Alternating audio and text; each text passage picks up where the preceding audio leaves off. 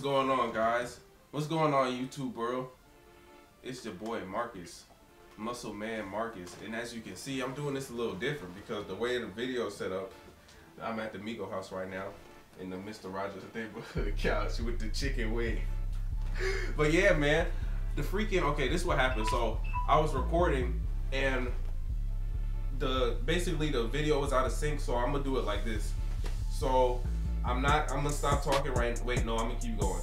Okay, it's working, because this video slowed down. Anyways, I'm gonna just put this over the clips, and I'm gonna just talk to you guys. So yeah, guys, it's been a minute since I've seen y'all. I miss you, I love you, I know y'all miss me too, I know y'all love me too, but anyways. So in this workout today, we had legs. So today is my low intensity day. So I had sets of 6 at 75%. And now mind you, I did this for one set before and it was fairly difficult. So the fact that I was able to do 3 sets of 6 with this, I was really happy. And let me tell you about something. You gotta have that. It's called squat fitness, guys. I just made this up, but I had it before, but I just had to think of a name for it. It's called squat fitness. And what squat fitness is when you go under that rack, you already know that you're gonna hit that weight. The moment you doubt yourself and you feel like, oh man, I don't know, I'm feeling kind of fatigued, I don't know if I'm gonna do it, that's the moment when you knew you effed up. So don't F up, guys. Have that squat fitness. And this goes for any of your lists. Botch. I tried to mix bench and squat together and I came up with botch. But yeah, guys, you wanna have that confidence on your deadlifts, on your bench, and on your squat, and that's really something I've been working on, trying to stay confident in my lifts, trying to stay assertive and trying to stay aggressive so that the speed will be consistent from the first rep to the last rep. But yeah, like I said, it's been a minute because of finals and my camera was acting up, so I haven't made a video in about 3 weeks. And yeah, so y'all gotta bear with me. Y'all gotta bear with me, squirrel with me, fox with me. Alright, maybe y'all didn't get that one. You get it? Yeah. Alright, so yeah. So this was my last set. I could have went for a 4th one, but I did not want to because I'll do that the next cycle if I decide to do another strength cycle. But I did not want to do that. I just wanted to win the day. I just wanted to get that. And that was that. And now this thing I started doing 3x8 after all my main compound lifts. So what I did is I backed down to 365, which wasn't as bad as I thought it was gonna be because that was a weight that I used to do for a set of 5.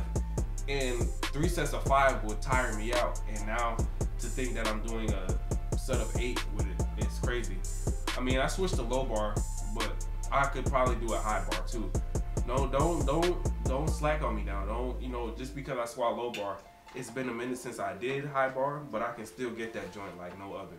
So yeah, this 3x8, I feel like it's a way for me to still build strength in a higher rep range because that's how my body works while still, getting that extra work in. And another thing I started incorporating is these stiff leg deadlifts. Nothing too heavy, 375. The last set I did 385.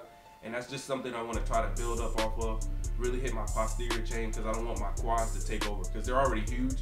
So don't neglect your posterior chain, guys, because that's the very important primary mover, especially if you low bar because it's all posterior. So make sure you get them hamstring, guys. The hams for the man. So excuse my nose because it's kind of clogged up and I know y'all can hear it. And another thing I'm gonna start doing is train my body unilaterally when I do my accessories as far as legs. I'm doing this single leg press and like 4 sets of 12, 3 to 4 sets of 12, and I'm just trying to focus on pushing aggressively. And normally I would have my toe pointed out so I could feel it in my glute area a little bit, but this was just like straight quad, so I had my foot like forward, you know what I'm saying? And next we got the seated hamstring curl, kneeling hamstring curls. It's funny because this machine wasn't here before. I guess they just added it to the gym. And so I decided to do 3 sets of 12 with that. I didn't want to like completely destroy my hamstrings because I knew I have deadlifts in the next 2 days. But thanks to Ramwad, your boy been. Hey, if y'all not stretching every day or y'all not like doing some type of stretching program, I definitely recommend Ramwad because it is definitely lit. So another thing, I have no calves, so I plan on trying to do calves every time I hit legs. Same thing unilaterally. I probably should have slowed the pace down just a little bit, try to get a good even tempo going, but instead I just decided to try to bang them out. I think I did 4 sets of 12, and I should have just put like a lighter weight on each side, but I had to just get up, put the plate on the other side, and it was just unnecessary. I shouldn't have to do all of that. And then I went to this seated calf press, and I did 12 with my feet together normal, 12 with them facing out, and then 12 with them in like a triangle. And I rested 10 seconds in between each one, and I did that 4 times. And your boys' calves were on fire. I did 4 sets in every set. I think I started at like 130 and 140, and then I went up every set. And then, as you can see, I'm doing these seated box jumps now. I used to do these joints all the time, and I felt like once when I did these after my squats, I don't know, I just felt like it had some type of carryover. This is when I was doing high bar though, but it's like I never left. And on this one, you'll see that I almost died because I did not bring my foot all the way up, and it's right here. There it is. I caught myself though. I'm Gucci. But yeah, guys, I want to get back to doing the things that I used to do, because the things that I used to do work. So if you ever find yourself lagging in some type of, lift or something, go back to what you used to do. If it worked, stick with it, try it again, and roll with that. So seated box jumps, those were definitely a staple in my programming that I'm gonna add back. And then I just finished it off with some lunges, forward and backwards, but I used a straight bar. So that's what's up with that, guys. I definitely hope that I will be able to continue to put these videos out at a decent time so you guys can see it, and they won't be like spaced out so widely. Like I put up a video today, and then I put up another video next week after that. You know what I'm saying? So yeah, so look out for more, cause I'm back. I'm back and I'm better. I want you back. No, I'm joking. But comment, like, and subscribe.